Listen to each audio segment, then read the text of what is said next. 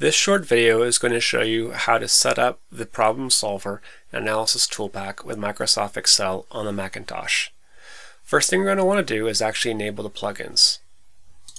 We're going to go to Tools menu and Excel add-ins. Notice here that I'm using the menu on the top of the screen, which is different from the ribbon. The ribbon has a lot of options, but not always as many options as are up in the actual menu bar on top of your screen. Go to Excel add-ins. Once you click on Excel add-ins, you can click on these two options, Analysis and Solver. Once you click OK, you'll have some new options available in the toolbar or the ribbon. To get access to these, go ahead and click on the Tools and then go to Data Analysis. Underneath Data Analysis, you'll see the two plugins pop up. We now have the Regression option. Go ahead and click on OK, and you'll get this new window.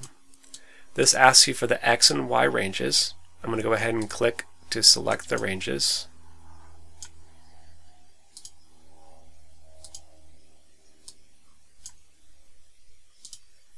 When I have the options set, I'm going to go ahead and click OK.